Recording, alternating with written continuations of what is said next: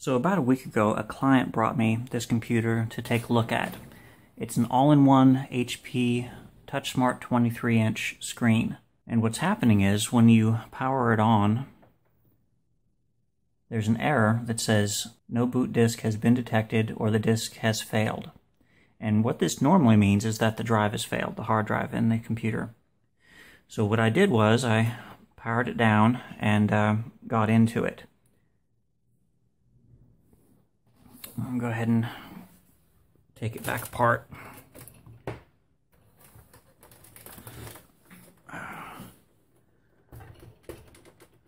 So, each all-in-one desktop computer will come apart differently.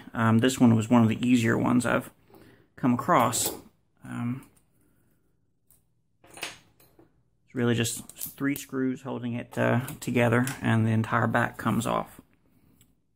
See.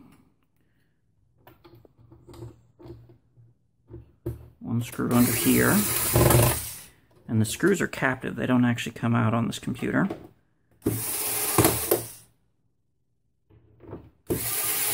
They just stay with the back. So that pretty well pops it out.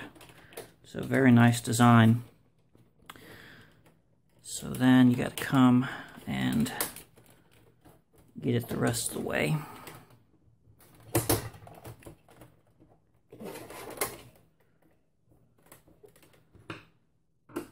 See, yeah, there it goes. That side was still a little bit caught. Just gonna set the back down there. All right. So this is the hard drive. Now what I did is I took the drive out, which I'll go ahead and do. And it's held in by a captive screw there, and it kind of slides to the left. So I took the drive out, I connected it to my diagnostic computer. The drive just came up and worked. I was able to see all the files. I ran a complete diagnostic on the hard drive, and it passed. So I went back and I looked, and I didn't notice this before, but there is a burn spot right there just underneath where the data and power cables connect. If I turn it over, this should show up on the camera.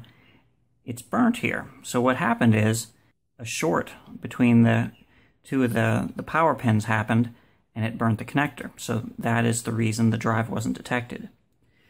So what I've done is I've ordered a replacement, which is right here. So I'll just be putting that in. Let's see. What I'm needing to do is to get to the motherboard where this is connected so I can replace it. So there are several screws. Let's see. Actually, I believe there's 3 screws that are needing to come out. And these screws are not captive. They actually do come out.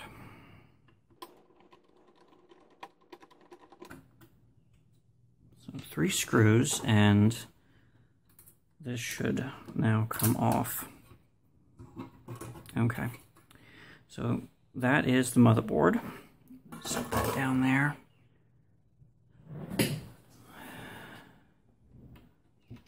All right. I will hold down on the little retention clip and pull up, and I had already disconnected the power side, which goes right there. So that's the failed one. We're going to replace it with the new one.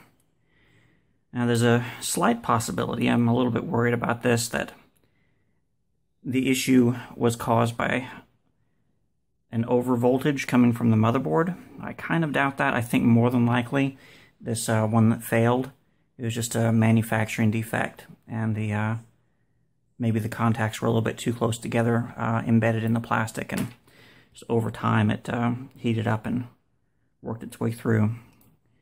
Okay, so let's see. Make sure we get it in the right direction. So it'll go like that. The data cable's on the back side, so it needs to go like that. And there are 2 screws that hold it in place. I just kind of had them a little bit loose on there, just so they weren't lost. Okay. So it will kind of sit in there like that. And I'll put the screws back in.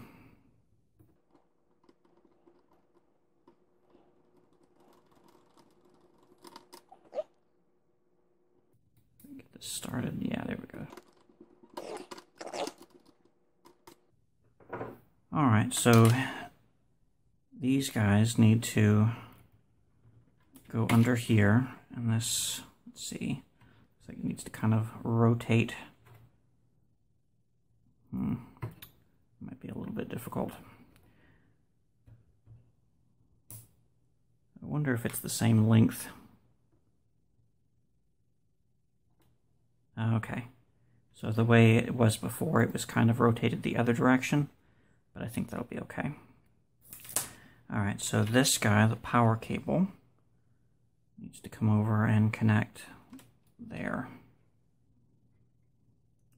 Kind of push down that little retention clip. Keep it all together. Okay, so now we need to put back on the cover that goes over the motherboard. Kind of does like that, and down. Just like that. Okay. Now I'll put back the 3 screws.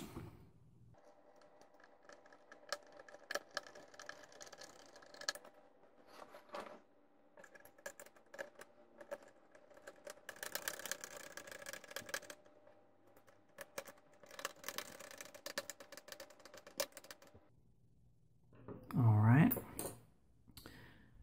Now the drive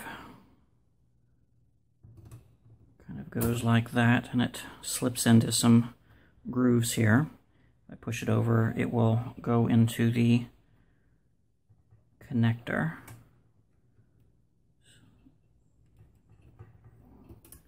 A little bit of a tight fit. Okay. So it looks like the connector's slightly out of alignment. What I'm going to do is loosen these screws up so it can move a little bit. And that should allow me to get the drive to slide over into the connector. Wow. Very tight fit. Try that again.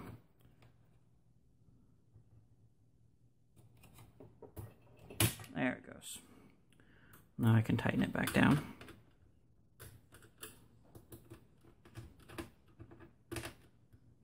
And I will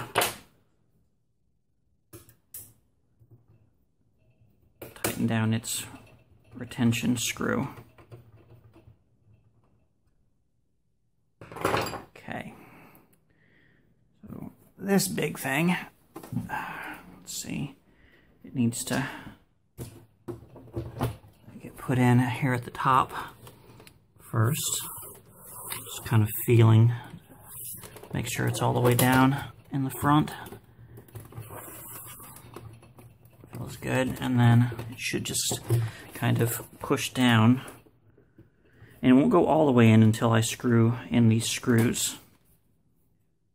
Let's go ahead and do the middle one, at least partially.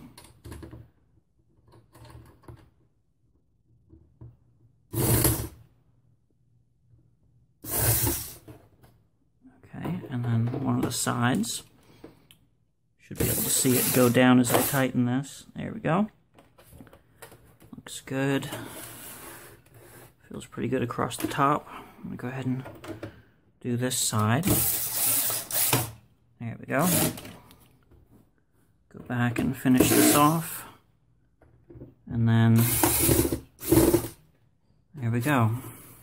That's back together. Oh, about this screwdriver. This is a Hitachi. I'll put a link to it in the description of the video. It's battery powered. It comes with 2 batteries and a charger, so you can swap them out. Whenever you tighten or loosen, the rotation speed of this is awesome. Ordinarily, to get a rotation speed this fast, you have to have one of the really large ones with the ridiculous battery sticking out. And this one also has a clutch where you can set it to tighten to a certain degree. Right now I've got it on the least powerful option, number 1.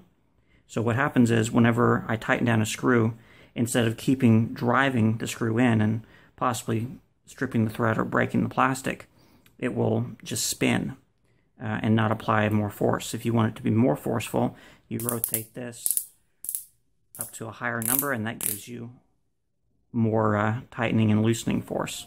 Very nice. 60 bucks. Okay. So let me turn this over.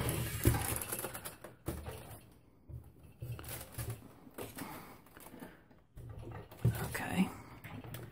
And we'll give it power. And turn it on, and hopefully this thing will come on and boot into Windows. Let's see. Okay, I got a keyboard error. Keyboard would be helpful, but it looks like it's going to boot into Windows. Yeah. Okay.